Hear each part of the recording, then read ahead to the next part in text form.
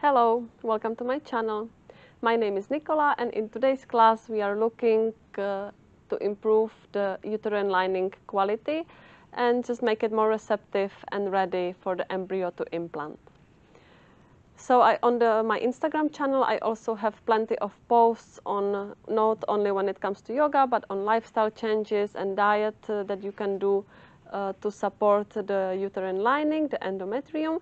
So I will make sure to put the link down below so you can check it out as well. You can take a seat, you will not need any props today. Any way that is comfortable to you, and we will start by calming down and soothing your nervous system a little bit with a breathing technique. So it's called alternate nostril breathing, and you can grab your right hand and place the index and the middle finger in between your eyebrows. And then you can close the left nostril with your ring finger and exhale fully through the right nostril. Take a deep breath in through the right nostril again. Close it with your thumb, open the left nostril and exhale.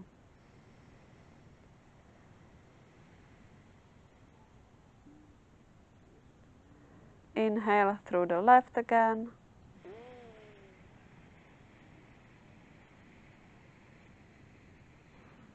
Close it with the ring finger, open the right nostril and exhale. So like this we did a full round, and let's do it again. Inhale through the right.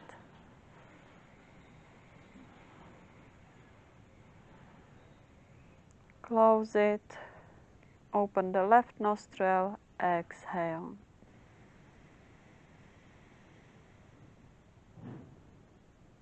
Inhale back.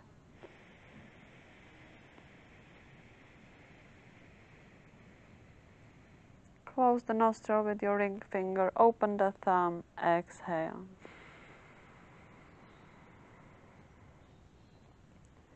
And we will do a few more rounds, just follow your own breath. I will not disturb you.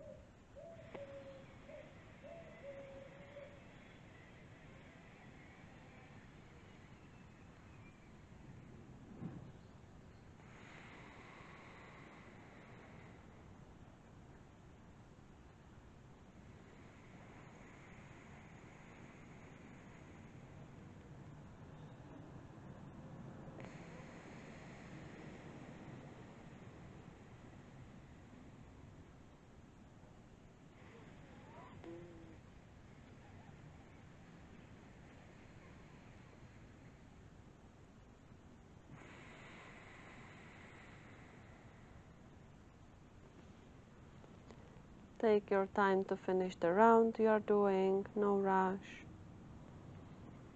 And once you finish, you can place your hands onto your knees.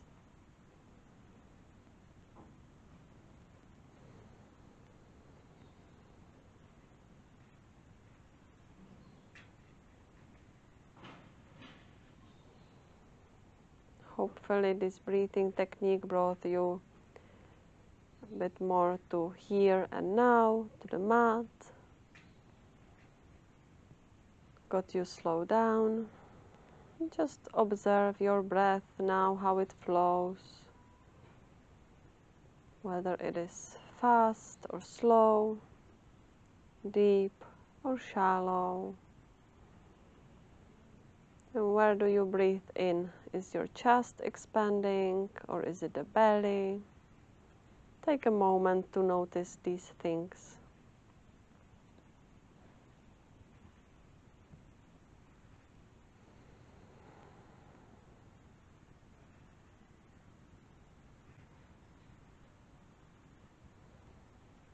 And once you are ready, you can slowly open your eyes and come onto your hands and knees into the tabletop position. So, starting to warming up, you can place your hands underneath the shoulders, the knees under the hips. We will do a few rounds of cat and cow. So on the inhale, drop the belly, lift the gaze up. Exhale, push against the mat. Inhale, drop the belly. Exhale, round the back. Few more like this.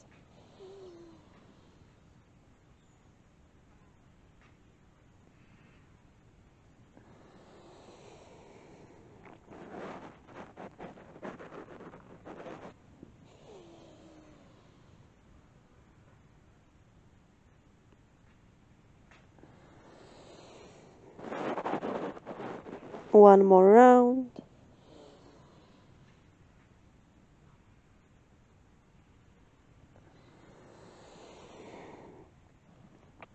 And release. Let's do some hip circles, so you can bring the hips towards the right, then forward, to the left and back, almost sitting back on the heels.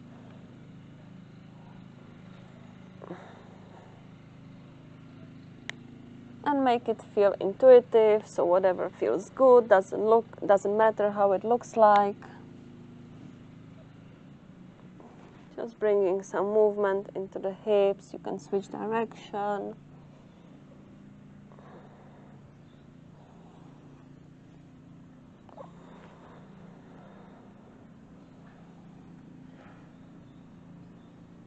And let it be free, the hips. So now you can maybe isolate the hips only.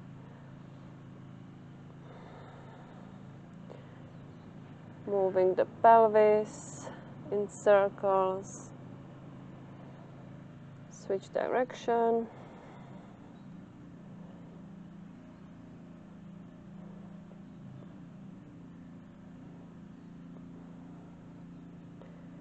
And release.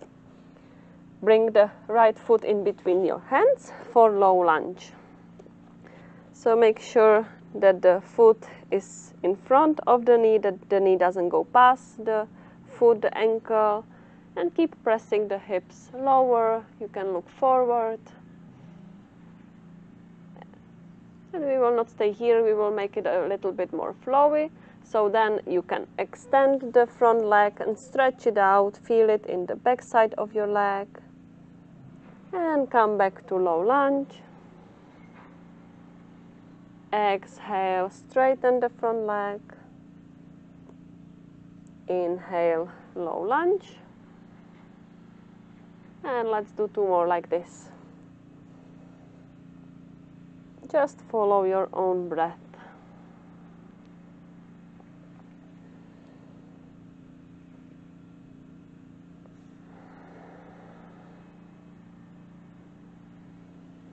Now stay in the half splits with the leg extended. And you can come all the way back to take a seat. So you keep the right leg extended and bring the left foot to your inner thigh, the right inner thigh, coming with the head towards the knee. So you can inhale, rise the arms up. And exhale, reach for the foot as far as you can get. Doesn't have to be too far, just as long as you feel a nice stretch in the hamstring,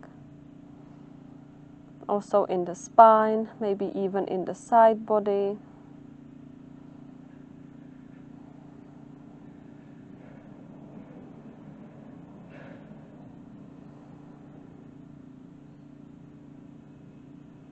Come back with the arms up. Exhale, release. Cross your feet, bring the Hands forward to the top of the mat, coming into our first downward facing dog. So you can tuck the toes under and lift the hips up. Any movement that feels good here, pedaling the feet, maybe bending one knee at a time. Relax the upper body, the neck. Listen to what your body needs in the moment.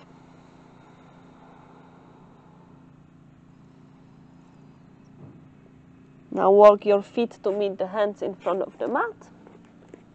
Widen your stance so the feet are as wide as the mat. Grab the opposite elbows and sway from side to side. Definitely keep a bend in the knees. Releasing the spine, the upper body, but also stretching into the back side of the legs.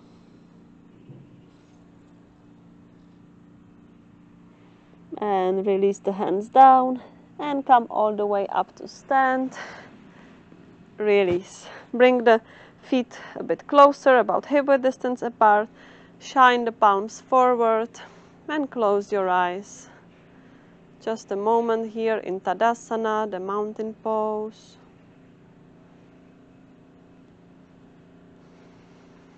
Feel the feet grounded into the mat.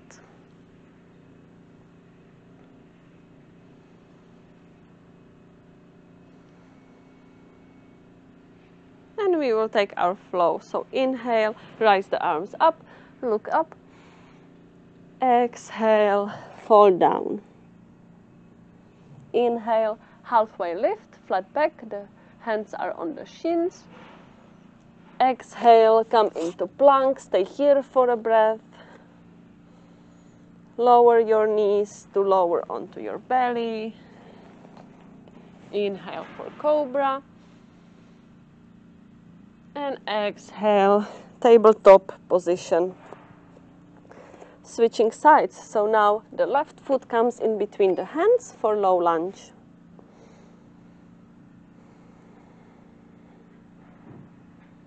Press the hips closer to the ground. And not staying here, let's add the motion. So come into half split, stretch it out. Low lunge. Exhale for the stretch. Inhale forward. And 3 more like this, just with your own breath, your own pace.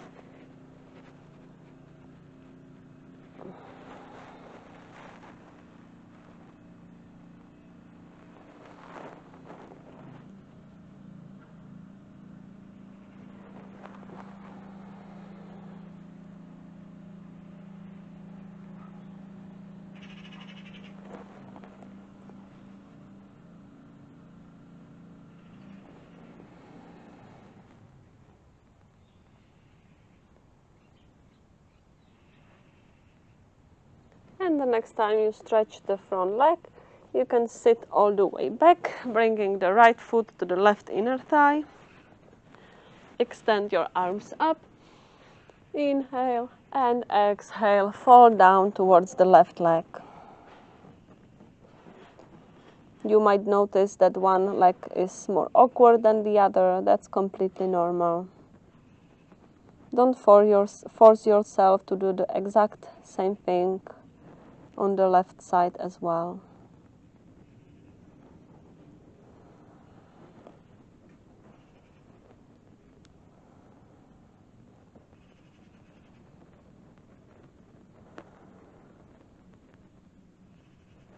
Release, arms back up. Exhale, cross at your ankles, finding our downward facing dog again.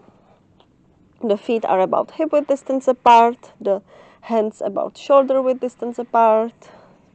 Stretch everything out.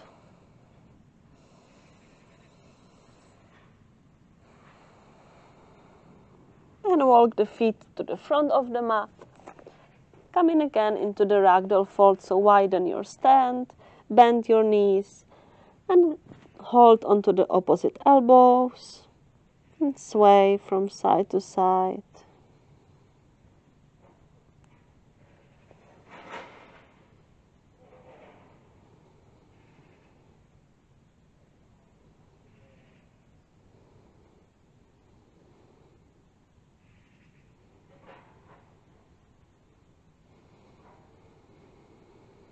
Release the hands down and come all the way back up.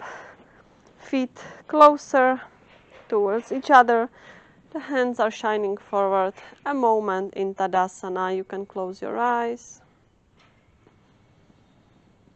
Feel both feet grounded into the mat. All corners of the feet are in contact with the mat.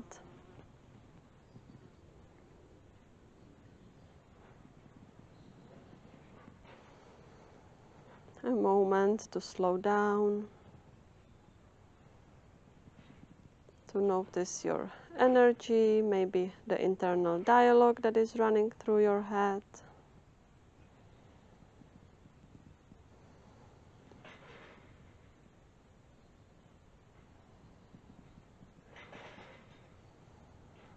You can open your eyes, and we will come with the feet to the shoulder edges of the mat to be parallel.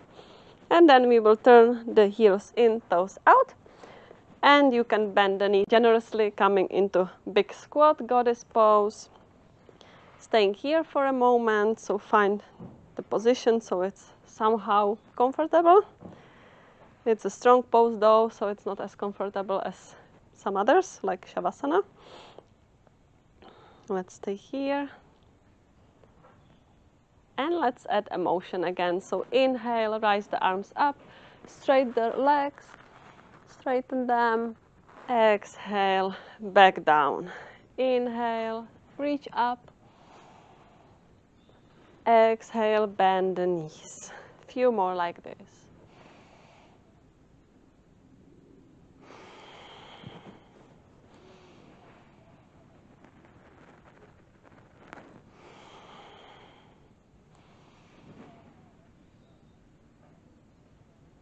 One more round. And exhale, bring the hands to the front of the heart. And the same stand, just we want to make the feet parallel to the shorter edges of the mat, so the heels are no longer in, they're parallel. Staying in this wide stand, coming into a forward fold. So on the inhale, you can look up. And exhale, start lowering down. Place your hands in between the feet. Take a moment so you are even, your weight is evenly distributed. Not leaning backwards or falling forward too much.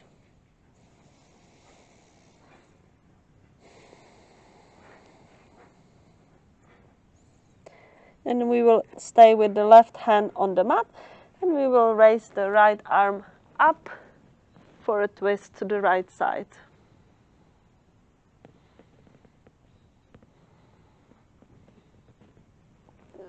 Come back down, switch the arms, the left one opens to the side.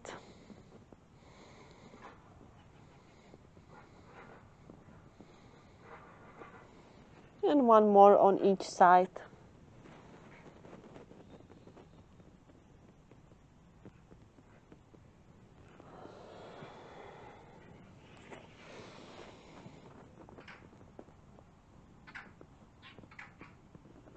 And relax. Still stay here in this forward fold for a moment.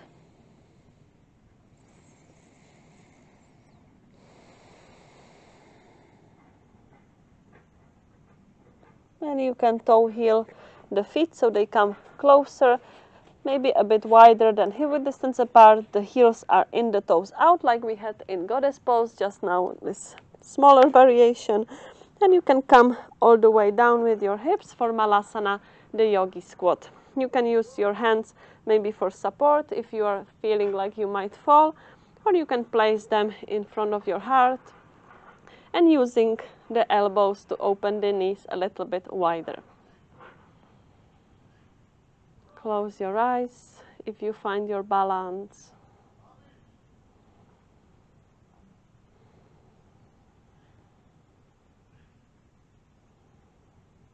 Take deep belly breaths in and out through the nose.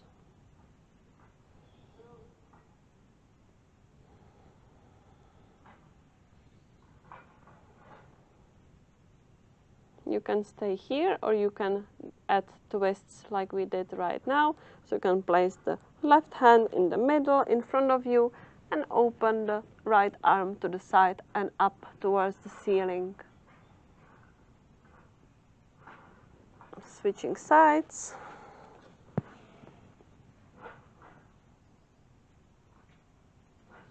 And one more on each side.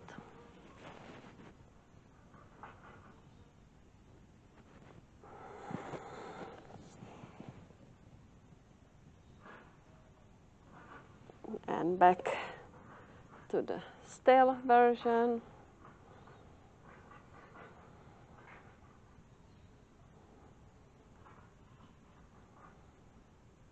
And you can release the hands onto the mat and come to take a seat. Let's lie down on our backs and bring the soles of the feet together to touch and drop the knees to the sides for butterfly. Create this yoni mudra with your hands, so the thumbs touch, the index fingers touch, and you're creating this triangle shape with your hands, and you can place this mudra onto your lower belly, onto your womb. Feeling this connection with your womb. In this pose, we are opening this area, the inner groin, inner thighs. And imagine your womb to be nice and warm, receptive. The uterine lining thick enough, nourished, full of blood, and ready for the embryo to implant.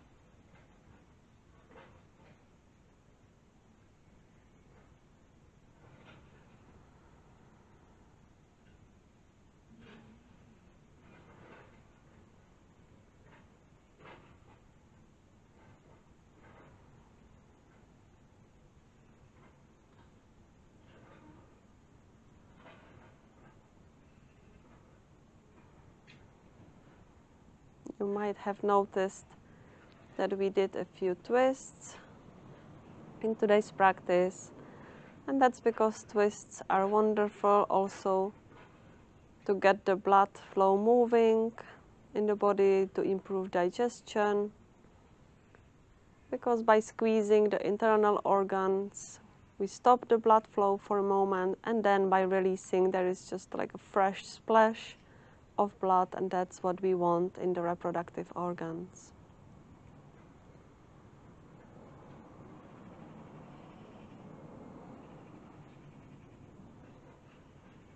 And the twists are wonderful to do before and during ovulation, but I wouldn't recommend them after ovulation when you are in your 2-week weight.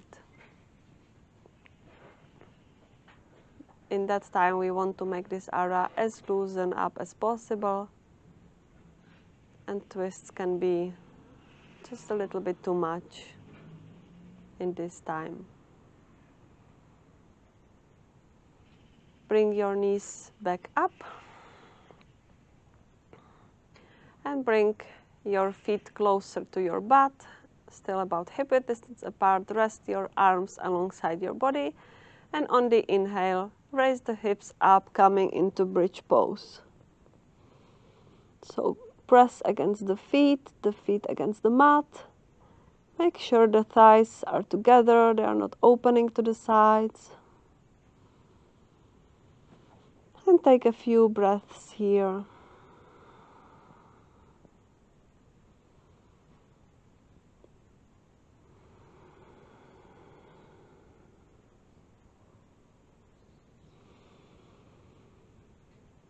Make the breaths really deep into your belly.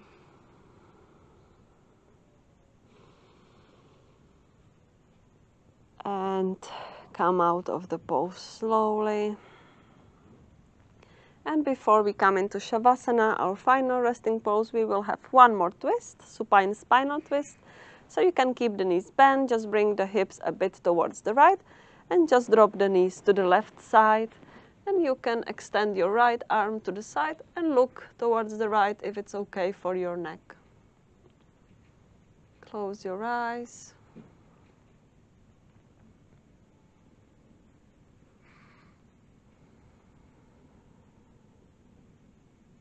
And both shoulder blades should still be in contact with the mat. It's just about the mid and lower back.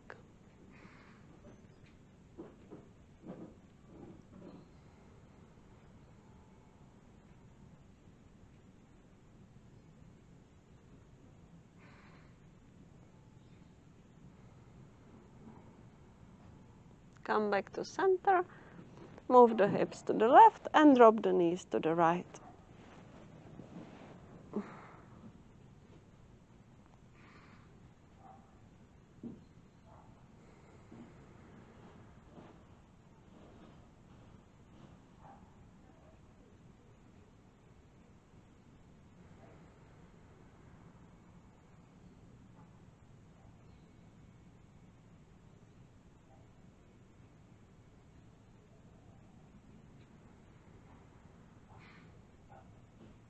Come back to center, and you can straighten both legs, also the arms. The palms are facing up. And we will take a few moments here in Shavasana to relax fully, to integrate the work we have just done, and to give the body the time to integrate it as well. And just last moments that you have to yourself, nowhere to be, nothing to do now.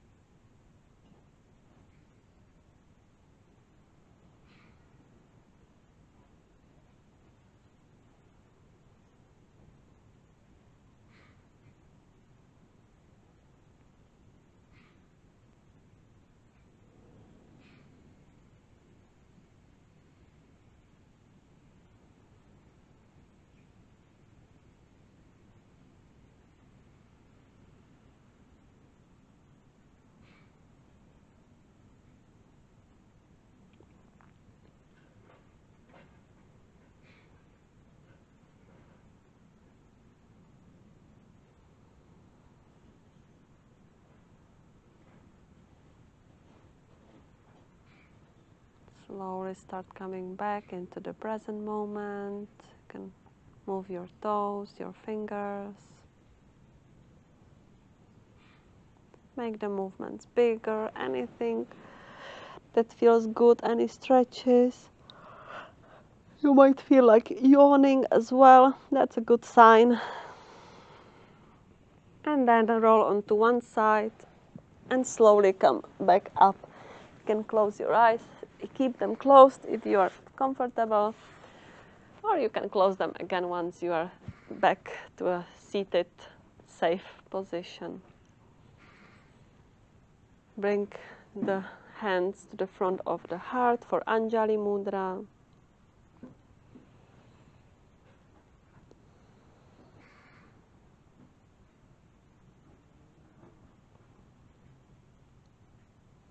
And we will finish and seal this practice with the chant of Om together one time. So take a deep breath in to chant. Om.